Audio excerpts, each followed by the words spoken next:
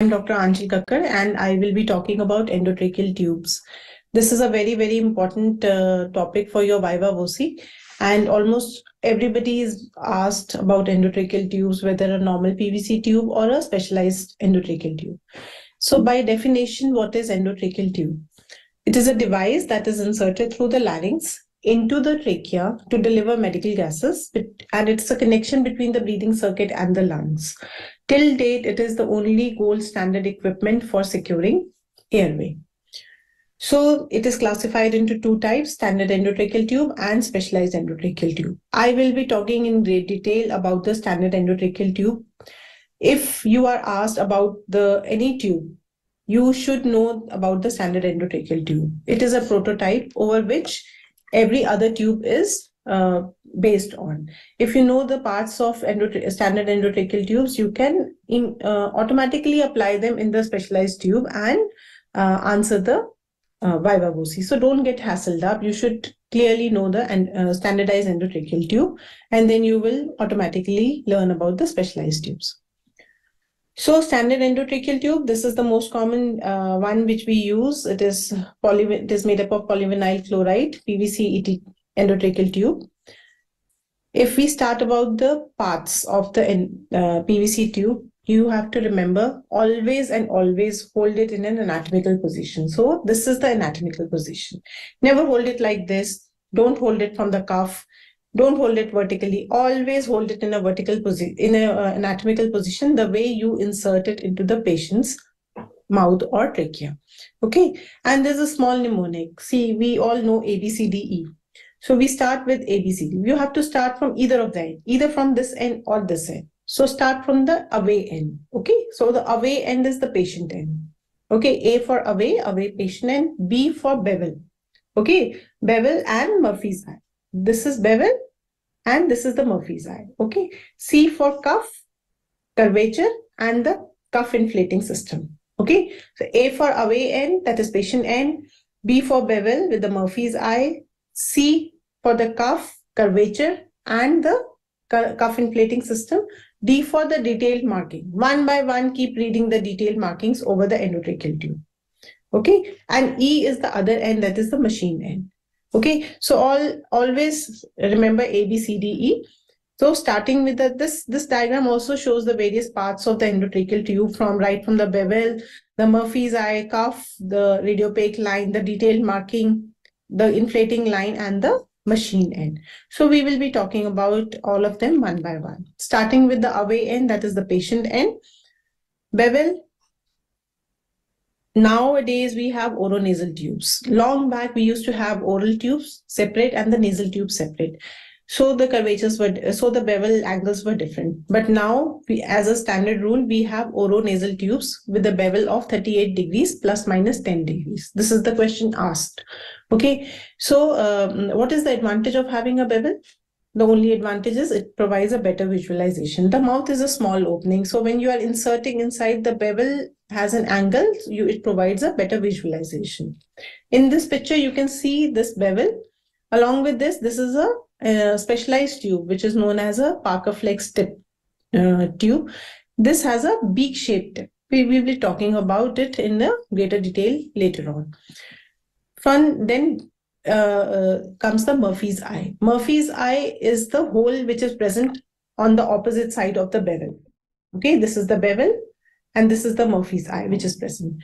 So there are two types of tubes again. One is with the Murphy's eye, and the other one is which does not have a Murphy's eye. It is known as Magel's type. Okay, so what is the advantage of Murphy's eye? Advantage is when your bevel gets stuck against the tracheal end or gets obstructed with the secretion, the Murphy's eye provides an alternative path for ventilation. What is the disadvantage? Your suction catheter, your fiber optic, or your forceps through the fiber optic can get stuck into the Murphy's eye and the removal may be very difficult. Then coming to the C part, curvature of the endotracheal tube. As a standard rule, all endotracheal tubes have a standard curvature of 140 millimeters plus minus 20 millimeters. That is 14 centimeters plus minus 2 centimeters. Then next C is the cuff, tube cuff. So the cuffs are of two types: the high pressure, low volume cuff, which were used in red rubbers; low pressure, high volume cuff, which are used in polyvinyl chloride endotracheal tubes now. The important question asked when you talk about tube cuffs is that what was the need of changing from high pressure, low volume to low pressure, high volume? So as we all can see here, the red rubber tubes had high pressure, low volume, and the tube cuff was elliptical. So the area in contact with the tracheal mucosa was less. So the pressure exerted, when the area in contact is less, the pressure is exerted more. So the cuff pressure was transmitted over to the tracheal mucosa. And here you can see the tracheal mucosa, and this is the capillary. The pressure was so much so that the capillaries used to get obliterated and the focal ischemia over that part used to occur. So the high pressure of the cuff used to get transmitted, obliterating the tracheal capillaries and hence causing the ischemic injury. Now with the PVC cuff, which is a low pressure, high volume, you can see this is a oval kind of cuff. The area in contact with the tracheal mucosa is large. When the area is large, the pressure is equally distributed and is less over the tracheal mucosa, and hence less chances of having ischemic injuries. So again, the tubes can be divided into two types based on the cuff: uncuffed one and the cuffed one. Uncuffed one are the pediatric, mostly used in pediatric, though now we have cuffed pediatric tubes also. The advantage of uncuffed tubes are less of trauma, because the smooth curvature of PVC prevails and there is no rough surface of this cuff over the smooth surface. So there is less trauma, especially in the nasal intubation, and these tubes are never oversized. Okay, they don't cause tracheal mucosal injury. Why? Because the plain tube without cuff is always smooth, whereas the cuffed one has a rough surface over the cuff. So when you are inserting, it may cause the damage to the tracheal injury. That is why uncuffed has this advantage. What is the disadvantage? We all know there is a high chance of aspiration. The medical gases leak is always there. There are high chances of dislodgement if you have packed, you are removing the pack, or there is sudden movement, extension, hyperextension of the patient's neck, then the chances of dislodgement of uncuffed tubes are high. And with the leak of medical gases, there are high chances of OT pollution as well. Coming on to the cuffed tubes, there are multiple advantages: less chances of aspiration, minimal or no leak of medical gases, minimal or less OT pollution, better monitoring of endotracheal tubes, and less chances of dislodgement or accidental extubation also. So disadvantage, as I told you, the cuff surface is a rough surface, so the chances of injury are more, especially during nasal intubation, than tracheal mucosal injury if the cuff is overinflated. Then vocal cord injury, if your cuff is at the vocal cords, you have not inserted it well inside, then the inflation of cuff can cause vocal cord injury. And cuffed pediatric tubes, they have a smaller lumen. Okay, we all know that the pediatric narrowest part is subglottic. So to bypass the subglottic, the size of the tube is less if we take a cuffed endotracheal tube, pediatric tube, and hence the resistance, with the smaller size, the resistance increases. So we have talked so much about when you tell the examiner about the tracheal mucosal injury, vocal cord injury with the cuff inflation. So examiner is bound to ask you about the cuff inflation system also. So how do you inflate the cuff? Okay, so this is the small, you can see inflation line. This is outside the endotracheal tube. The diameter of this is less than 2.5 millimeters. This does not obstruct the internal diameter of the endotracheal tube, and this is attached with the This is attached with the pilot balloon. So in the diagram also you can see this is the pilot balloon. This is the cuff inflation line. The pilot balloon has a spring-loaded inflation valve. It is a one-way. It's a one-way spring valve. it has a lure lock mechanism at the end. When you take an empty syringe, you press the spring and then rotate. Then the lure lock happens. You cannot just attach and inflate. It will never happen like that. You have to attach, press and rotate the syringe, and then you will be able to inflate the cuff of the tube. The more important thing is the internal diameter, because this cuff stays outside the patient. Okay, when the patient is intubated, this cuff is outside. So how do you can always see the cuff and tell what size of endotracheal tube patient is being intubated with. Okay, so inflation tube, pilot balloon, we know that it has a spring-loaded one-way valve, and inflation valve is there, one-way lure lock connector at the end of the inflation valve is there. And after inflation, when you detach the syringe, the valve is sealed. So in this, you can see this is the one-way valve. You have to attach, rotate, and then inflate. So as we had already spoken about that how the tracheal mucosal injury can happen if with the overinflation of the cuff. So there are mechanisms, there are equipment with which you can actually measure the cuff pressure. So what is the most very commonly asked question? What is the cuff pressure which you would like to keep? That is 20 to 25 centimeters of water. And how do you measure the cuff pressure? These are the cuff pressure manometers provided by various companies. This one, which you can see here, has a three-way valve. It's like a three-way. So the cuff inflating, the pilot balloon valve is attached to one end and the syringe is attached to the other. You keep inflating and the pressure will go up, and you can stop at the 20 to 25 centimeters of water. And this one, it has a balloon which you can squeeze and actually inflate, and there is a rotatory knob also by which you can actually deflate also. So why I'm saying that deflate is it possible, the examiner can ask you, is it possible that you have actually inflated it to 20 centimeters of water and intraoperatively when you checked it had become 30 centimeters or so?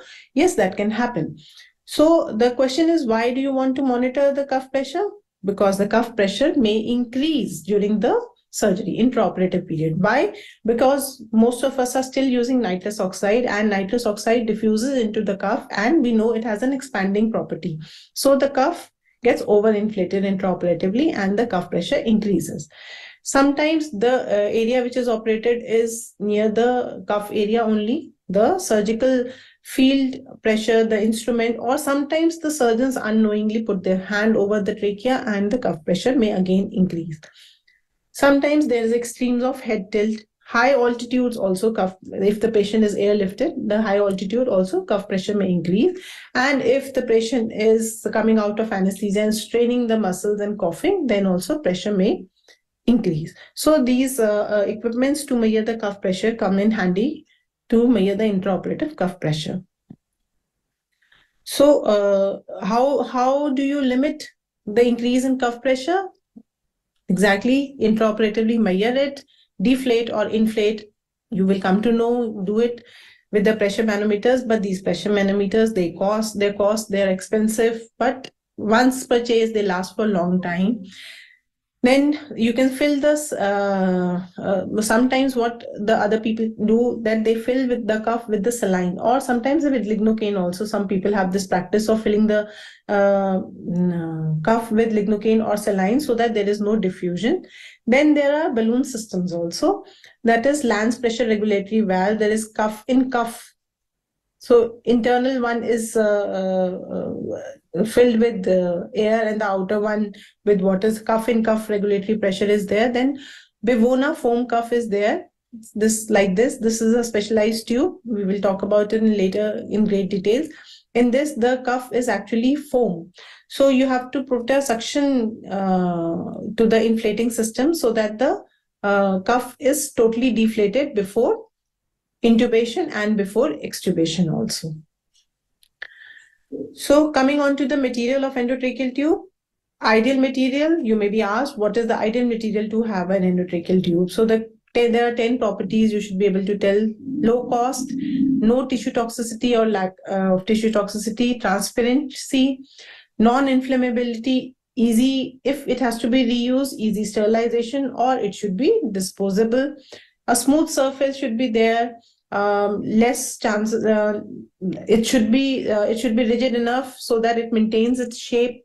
It should be thermoplastic to confirm the patient's anatomy. More important, it should not react with patient's secretions or with the anesthetic gases, and it should be latex free. So the various materials which have been used for formulating endotracheal tubes are, to start with, red rubber tubes. These were the initial ones which were used in older times. The red rubber which was used was mostly natural rubber or synthetic rubber. Natural rubber was stable polymer of isoprene, and the synthetic rubber is elastomeric material from unsaturated hydrocarbons, monomers which are combined with polymers. The advantage of red rubber tubes was they were non-traumatic, they were adequately rigid, and they could be reused after sterilization. Disadvantage, they were not transparent, they had latex. The cleaning was an issue because the transparency was not there. You could not actually ensure that the lumen is not obstructed with the secretions. Then the cuff was hard, on repeated sterilization, the cuff was losing its shape, the herniation of cuff was there, and they were less resistant to kinking. So then came the polyvinyl chloride, which are monomers of vinyl chloride. Advantage, they are disposable, one use and throw. They are transparent, so you can ensure the lumen is not obstructed. They are non-reactive, they are latex-free, and they conforms to the patient's body, and there are less chances of kinkability as compared to the red rubbers, though they have a chance of getting kinked.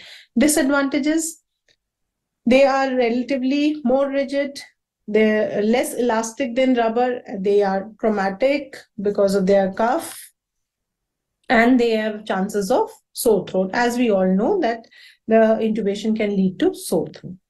The other materials which are used are silicone, polyethylene, and nylon and Teflon. It is good to know, must know is red rubber and polyvinyl chloride material. But if you can answer that, yes, we have silicone tubes also, polyethylene tubes also, nylon and Teflon also. Nylon and Teflon are mostly used in laser resistant tubes. They are less popular because there is a high chance of tissue toxicity. Polyethylene, they are made from polymers of ethylene monomer. Advantage, they can be reused after ETO. They are chemically inert. They do not cause any chemical reaction with the body of with the secretions or the anesthetic gases. Disadvantage, they are very flexible and pliable, so there are high chances of getting kinked. Silicone, in this, the PVC is a small amount of silicone oil is added in PVC. So they are latex free, but they have a strength. They have increased strength. They can be reused again and again by autoclaving the tubes. Disadvantage, again, they are non-transparent, so the lumen continuity and obstruction, they are not obstructed, lumen is not obstructed, cannot be ensured every time. Plus, they are expensive, so they cannot be used as disposables. So after the material, we have done the patient end, bevel, Murphy's eye, cuff, curvature, material of the tube. Now coming to the detailed marking, D part, detail marking. The first mark you see is the black mark. Some tubes have one single black mark. Some tubes have two black marks. So what is the importance of this black mark? This importance is that this black mark should be just inside the glottic opening when you are intubating the patient. It actually marks that the tube is adequately inside. It is not endobronchial and it is not too above.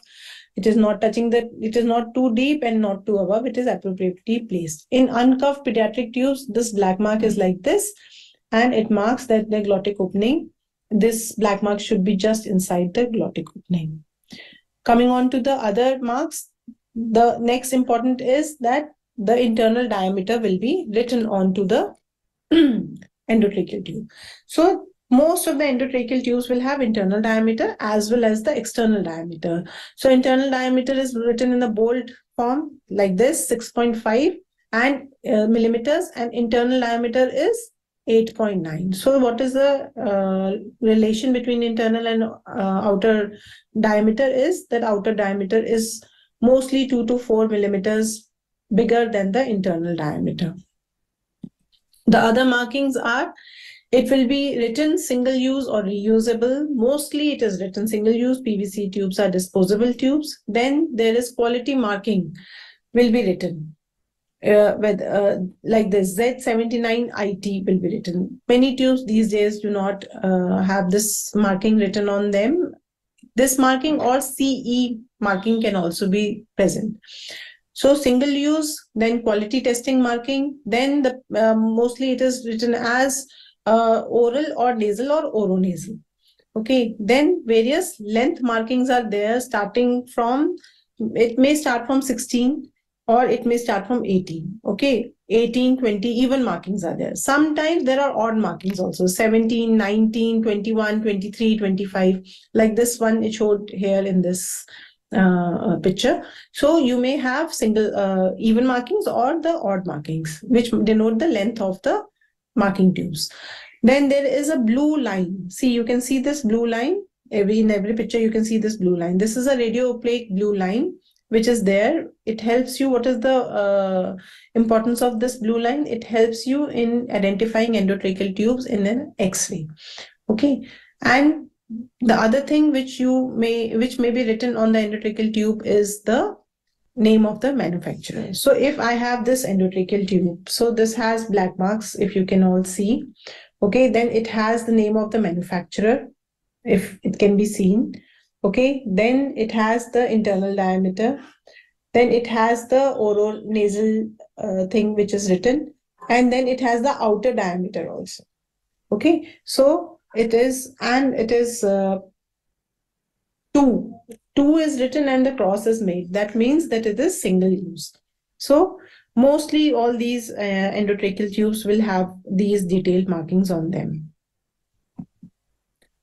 So we were talking about this Z79IT. What is this tube marking? What does this testing marking signify? So Z79 is actually an American nation standard institute, and IT is the tissue implanting testing.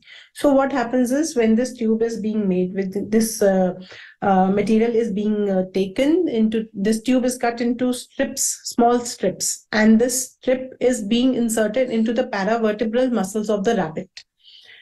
Along with the 2 controls which were already tested. So then the rabbit is sacrificed and the tissue is tested for any inflammation or any allergic reaction which is present or not. So this is the American testing. Z79IT is the American testing, and they are very stringent in their rules. If the material passes, then only the endotracheal tubes are made from those materials.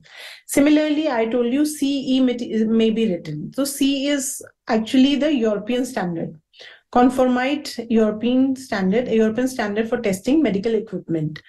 They are not as stringent as Americans, and this testing is done by the medical and health regulatory authorities in Europe.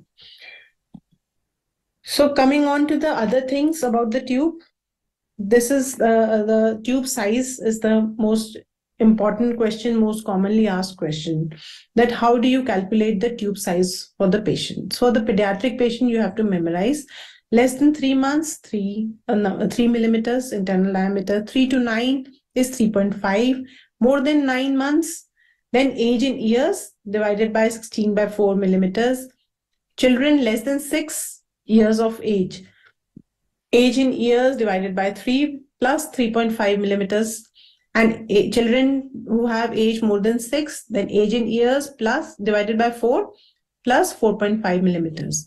So this is the rough estimate. And if you do not know the age of the patient, we all know that we have to, the outer diameter will correspond to the width of the distal phalanx of the little finger of patient's hand.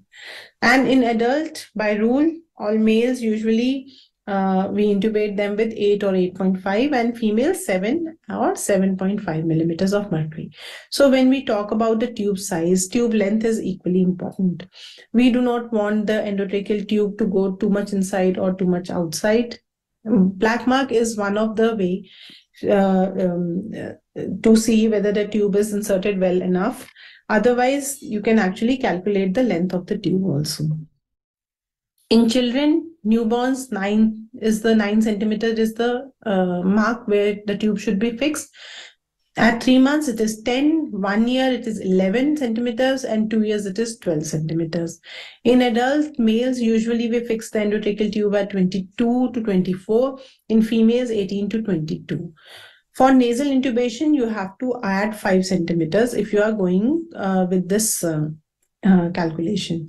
And there's also another formula for the insertion of length as per the gender. For men, it is 11.413 plus 0.072 into height in centimeters minus 3 for males, and for females it is 13.555 plus 0.056 into height in centimeters minus 3.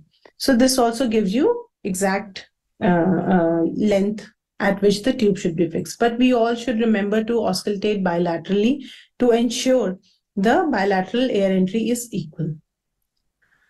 So coming on to the machine end, the E part, the machine end, there's a connector which is at the machine end of the patient. Usually nowadays we have plastic connectors. Earlier days we used to have metal connectors. This curved metal connectors were there, but now we have plastic connectors. This is a universal male type of connector which actually gets fitted into the female connector of the breathing circuit of the machine. So this was all about the endotracheal tube. So if I tell you that you have been given a normal PVC endotracheal tube and you have 1 minute to describe it, then how will you start? Hold it in an anatomical position and start from A, the away end. So this is an endotracheal tube made up of polyvinyl chloride of size 8 internal diameter. This is the patient end. There is bevel and a Murphy's eye at the patient end.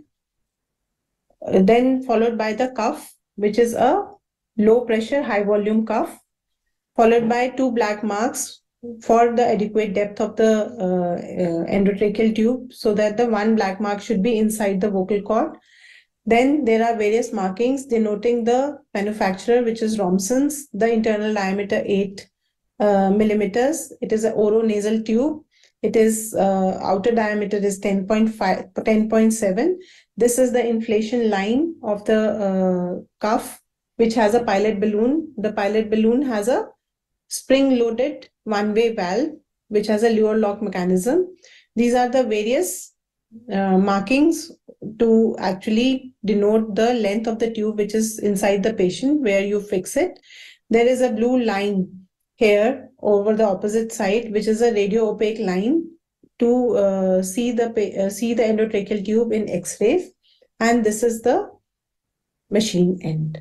Okay, so this is how you explain in one go. So coming on to the specialized endotracheal tube, there are ample of specialized endotracheal tubes: reinforced, preformed microlaryngeal tubes, fast-track LMA endotracheal tube, laser surgery tubes, jet ventilation tube. So I'll be talking one by one quickly. Reinforced tubes, these are also known as flexometallic or wire reinforced or armored endotracheal tube. So what is present in this? There are concentric steel wires embedded in the wall of the endotracheal tube for entire length, barring the patient end towards the bevel. So this, as PVC had a detachable connector, the flexometallic, the connector is non-detachable. The flexometallic also has a straight fall. It is not curved like this, and hence needs a stillet for insertion always. The endotracheal tubes of PVC, they get kinked like this if you put a knot, but the wire reinforced or the flexometallic tubes, they do not get kinked. So they are used in head and neck surgeries, the tracheal and laryngeal surgeries, submental intubation, retromoral intubations. Reinforced tubes are used. What is the disadvantage of these reinforced? Because they are very pliable and they have a straight fall. I told you they always and always require a stillet. Without stillet, you cannot intubate the patient. Then they cannot be used for nasal intubations. Then there is so much of recoil that sometimes accidental extubations can happen. If the tube size is long and you want to cut down the tubes to decrease the dead space, you cannot cut these tubes to decrease the dead space. Plus, these tubes cannot be kept for a long time for a longer intubation, and these tubes can also be deformed by if the patient is getting awake, the patient bites, then these tubes can also be deformed like this. Then there are preformed tubes like this. These are, I'm sure everybody must have seen, these are known as RAE tubes. When you pick up an RAE tube or you are given an RAE tube, you should always know the full form. That is ring Adair Elvin tube. So these are also two types of tubes. One is this is the south pole and this is the north pole. Okay, the south pole is the oral endotracheal tube and the north pole is the nasal endotracheal tube. And as we can see, the oral tube are smaller as compared to the nasal tubes. So these were introduced in 1970. These are also available in various size and also as cuffed and uncuffed tubes. So where do we use? We use them in head and neck surgeries, oral surgery, especially cleft lip, cleft palate. The advantage is when you put a south pole tube, you can fix it into the center. And for the plastic surgeon, it is very important that both the sides should look symmetrical. So any lip reconstruction or cleft palate surgery, cleft lip surgery, they want a better outcome that cosmetically it should look similar. Both the sides should look similar. So they asked you to put it in center. It marks a center to them. And these tubes, they have a special mark. See, this 20 centimeters mark is marked as a bold. So it has a preformed curve. Preformed curve, here only the tube will be fixed. So there is no chance of getting kinking of the tube, as the tube will be fixed here away from the surgical side.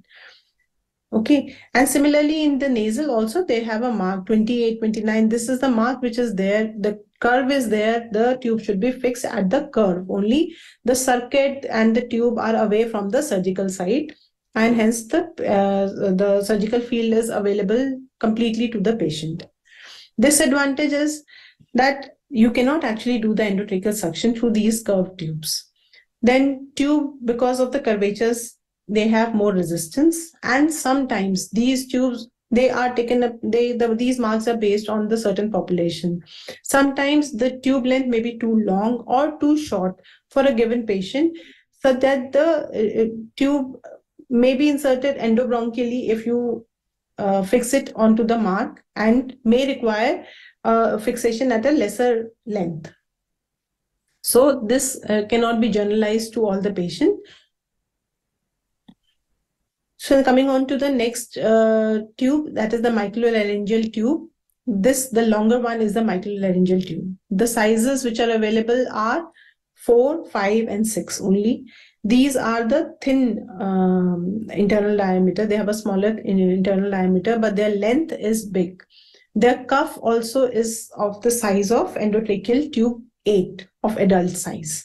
Why do we have these kind of tubes? These kind of tubes are used in the laryngeal surgery, where you actually you need to see. You need the intubation also, but you need to see the laryngeal inlet also. So this is for the better visualization and workspace for the surgeon. And as I already told, the length of the adult size, the tube is as of the 8 size tube. The cuff is very thin. High volume, low pressure cuff is there. It keeps the tube in the center and prevents from aspiration also and accidental extubation. Disadvantage, as these are very narrowed lumen tube, there is high resistance, there is incomplete exhalation, and occlusions can happen very easily.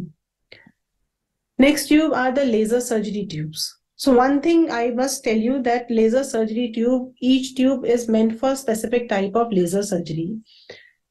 The tube cannot be used for each and every laser surgery. Understood? There are multiple type of tubes. Each tube has a specific indication. So I will be talking in brief about them. The first one is laser shield 2 tube. This is made up of silicone tube. It's a silicone tube. It has an inner aluminum wrap and an outer Teflon coating. It is used for carbon dioxide and potassium phosphate lasers, so KTP lasers. It cannot be used for Nd:YAG lasers. And the cuff has methylene blue crystals, and it should always be inflated. Why do we actually inflate with methylene blue? Because if the laser injury happens over the cuff and the cuff is burst, then the blue color will indicate the cuff has been ruptured.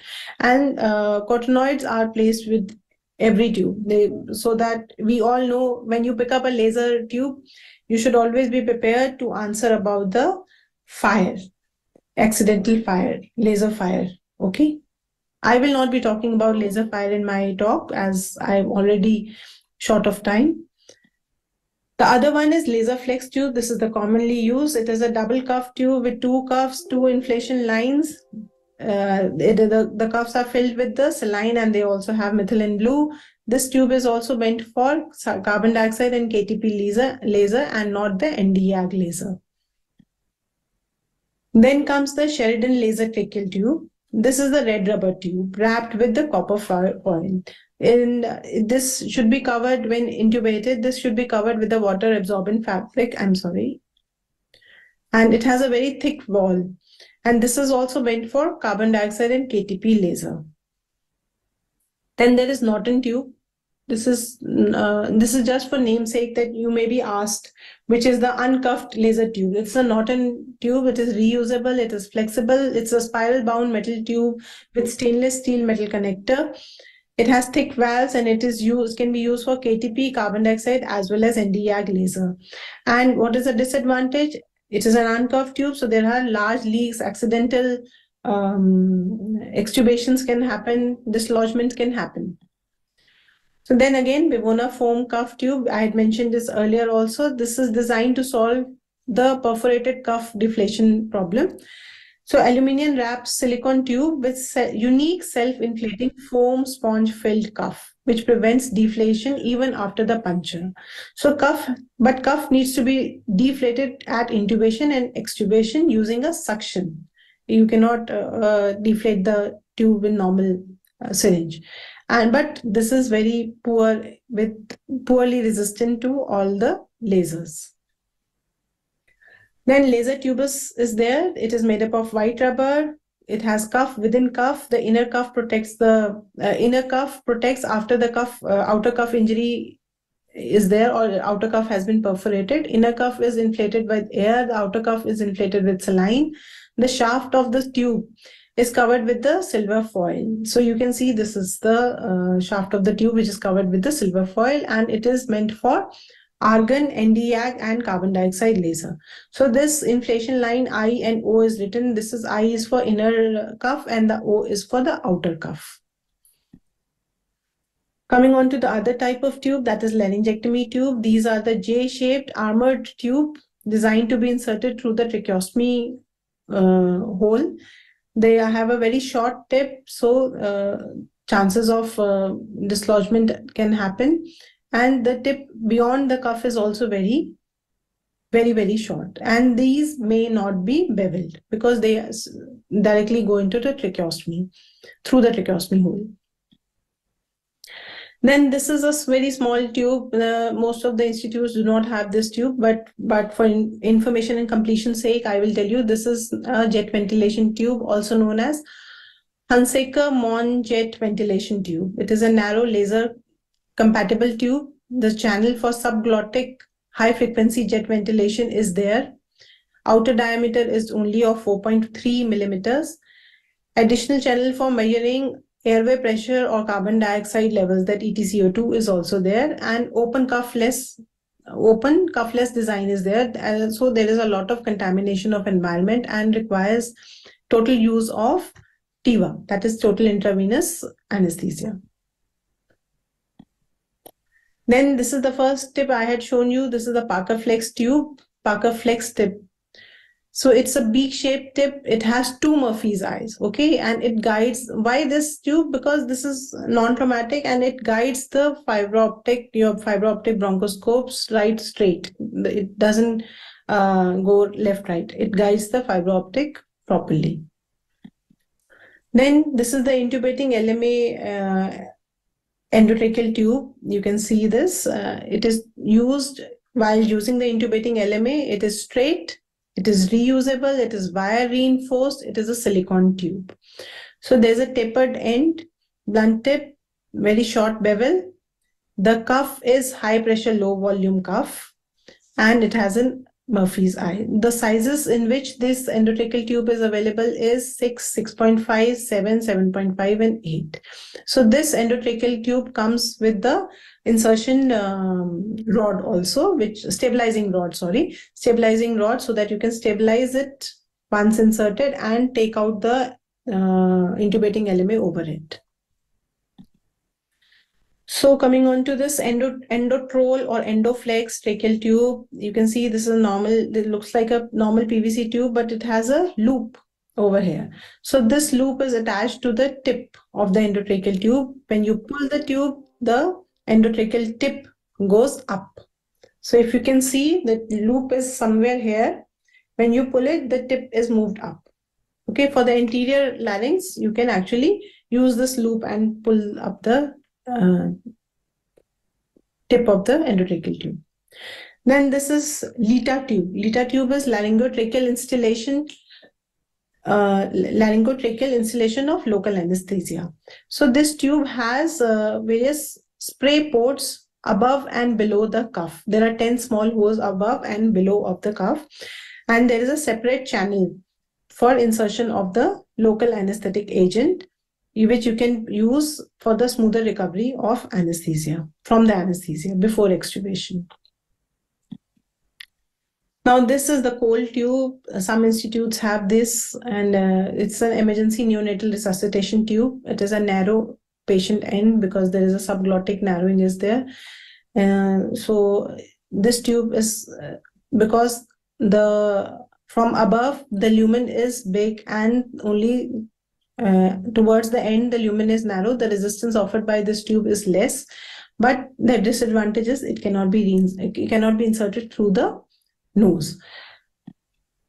Then there is this EMG reinforced tracheal tube, which may be present at your institute, and even if it is not, the examiner may just ask you what is a special type of tube which is used in thyroid surgery. So this tube is made to be used in thyroid surgeries. Why? Because it has these electrodes above the cuff, and this wire can be attached, and the activity of recurrent laryngeal nerve, electromyograph activity, can be recorded.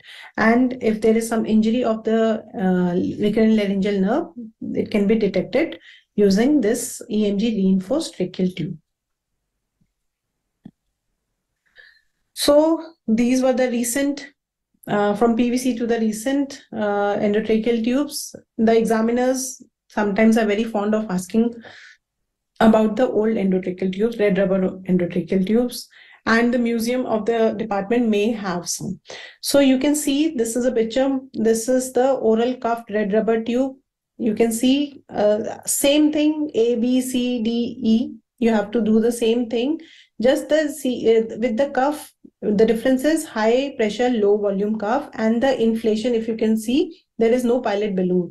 The balloon is like this, and either there is a stopcock which will be available to lock the inflation line, or you will have to put a clamp over it so that the cuff is not deflated again and again.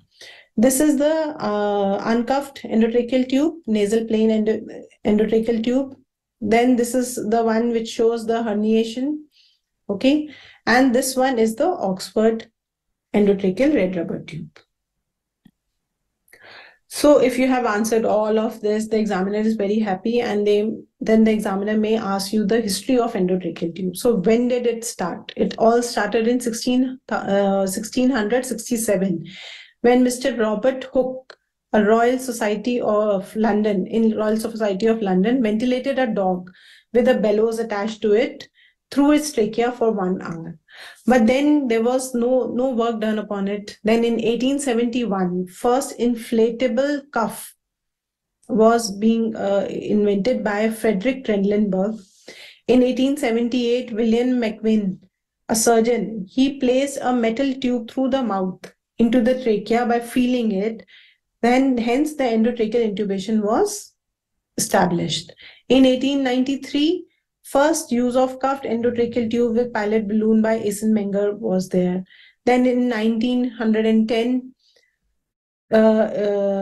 Goodell and Waters, Dorrance in 1910 and Goodell and Waters in 1928, they described first rubber cuffed orotracheal tube for securing airway in general anesthesia. Then 1914 to 18, a concept of insufflation anesthesia, uncuffed rubber tube was passed blindly through nose. So blind nasal intubation was established. And recently in 1968, disposable polyvinyl chlorine tube with high pressure, low volume cuff was introduced. And in 1970, that cuff was then changed to high volume, low pressure cuff tube. So this is all in all about endotracheal tube. I hope I have summed it up well for you and you have gained some knowledge regarding endotracheal tube, and I wish you good luck. Thank you.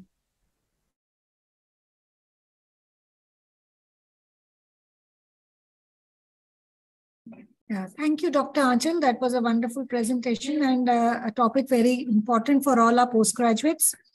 There are some questions for you from the students. Yes, ma'am. One question is, do MLS tubes and laser tubes, are they available for pediatric patients? Ma'am, as I mentioned in my talk also, the MLS tubes are available in the sizes of 4, 5, 6. That's it. Those are the sizes available. And the laser tubes, they are available from sizes 5, 6, 7, and 8. So for the pediatric patients who require endotracheal tube lesser than those sizes, these tubes, specialized tubes, are not available yet. The next question somebody's asked, which I think you had already mentioned, but still they are asking if the tube connector is male or female type.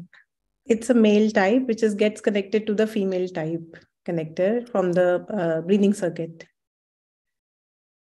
And the last question for you is, should we use local anesthesia before extubation in endotracheal tubes which have ports for LA? So I think they got confused that why do we need to use local anesthesia before extubation? These are for the patients in which you do not want an exaggerated response during the extubation. So in those patients, this can be used. Otherwise, the disadvantage of using this LITA tube is also there, that the laryngeal reflexes may be obtunded. Even after extubation, when you want the patient fully awake, the patient may not be having all the laryngeal reflexes. So that is the disadvantage of using local anesthetic just before the extubation. Then there is a question which says, why can't Cole's tube be inserted through the nose? Yes, because the length is not appropriate. It is a short length tube. As we need a longer length to fix it in the if you are inserting it through the nose. And then somebody is asking, please explain micro cuff tube. So micro cuff tube is basically a very thin. It is the material from which it is formed is very thin material, and it is also a high volume, low pressure cuff only. And you were saying something, ma'am? No, please continue. Yeah. So the micro cuff is actually, the cuff has a larger volume. The tube inner diameter is less as compared to the cuff volume. The cuff will hold it because the tube is only 4, 5, or 6 diameter, but the cuff has an inflation volume as of the 8 millimeters of tube, normal endotracheal tube. So the strength of the cuff is good, but the material is very thin because it holds the tube in the center. Okay, then somebody wants to know they want to know if there are 2 markings on the endotracheal tube, should both cross the vocal cords? No. One should cross the vocal cord. One marking you may see above the vocal cords. And then Dr. Rajiv wants to know, do we have separate channel in the LITA tube for above and below the cuff to install the local anesthesia? No. The channel is same. So channel is same, that it's the channel is connected to all the 8 to 10 ports are there. They are equally distributed above and below the cuff. I think that's all. And Dr. Anchal has answered all the questions that were there. So thank you, Anchal, for a wonderful presentation. Thank you so much, ma'am. Thank you.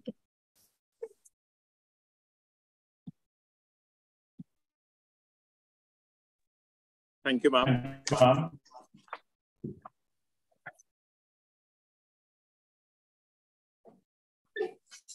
So we will move.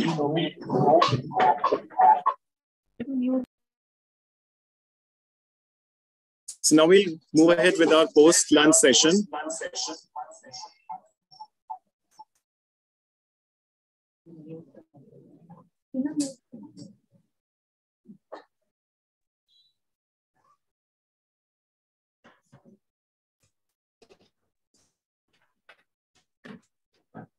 So we'll continue with the post-lunch session, which is a long case presentation of a 28-year-old female post-burn contraction neck with flexion deformity, posted for contracture release and SSG. For this presentation, I would like to invite the external examiner. As external examiner, we have Dr. Monisha Agarwal. Ma'am is Director